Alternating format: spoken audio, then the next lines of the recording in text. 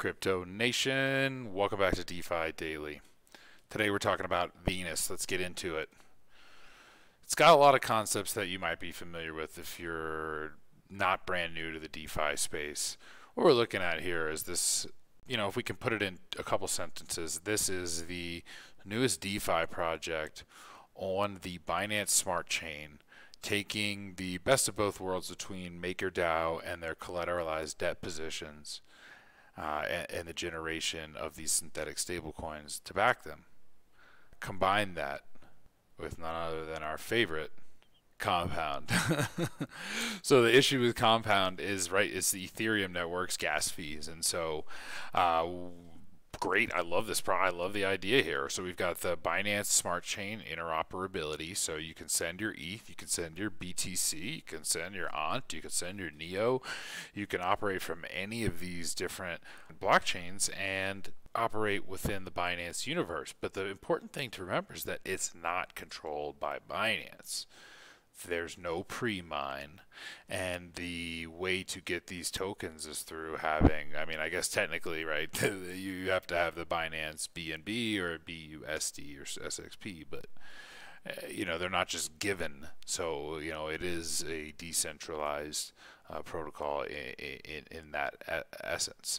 So what you're going to be able to do is essentially hold your Bitcoin, your BTC, name your stablecoin or crypto, and you're going to mint these synthetic V tokens. So let's say I have BTC.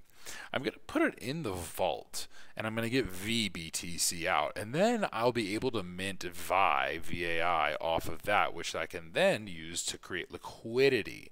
So this is going to be great for institutions that want to earn interest but yet not create a taxable situation. Same for individuals as well.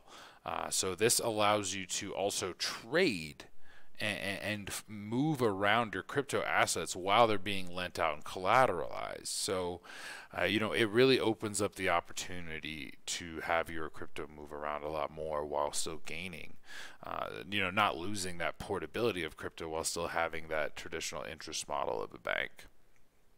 So anyway, just wanted to give you guys a quick rundown of this protocol. It's going to start out being governed by the SXP token holders, and will shift over in time as outlined by this white paper. But essentially, you're going to be able to, again, create a collateralized synthetic stablecoin off of your crypto tokens with these V token, and be able to do that without all of the cons, such as the high gas fees or the lack of network interoperability that we see with all of the DeFi projects present today. Hey, if you guys found this helpful, give us a like, upvote, subscribe. Really helps keep the confidence, and if you appreciate it, love to know that you guys do by showing that sign of support. So thank you guys again for checking out DeFi Daily, and we'll be back tomorrow. Peace.